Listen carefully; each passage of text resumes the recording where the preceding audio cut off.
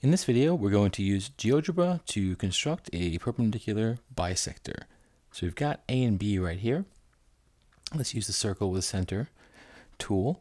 And we want to drag this past the halfway point of the segment.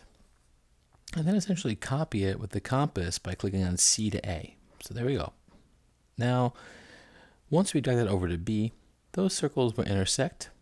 And if we set up a segment here, I can do a line or segment, but right now I only have it set up for a segment tool and ray tool. But this segment right here is now perpendicular to AB.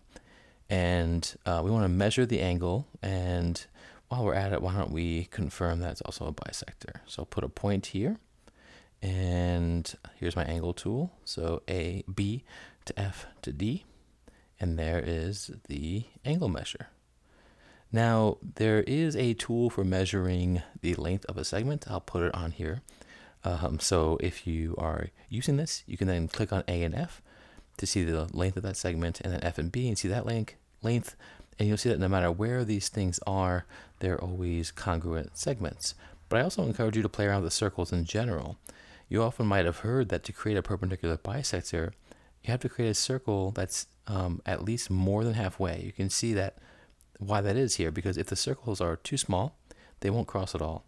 If they're exactly halfway, they meet at a point.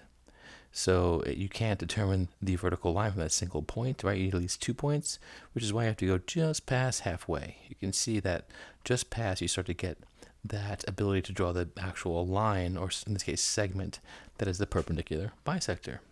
All right, thanks.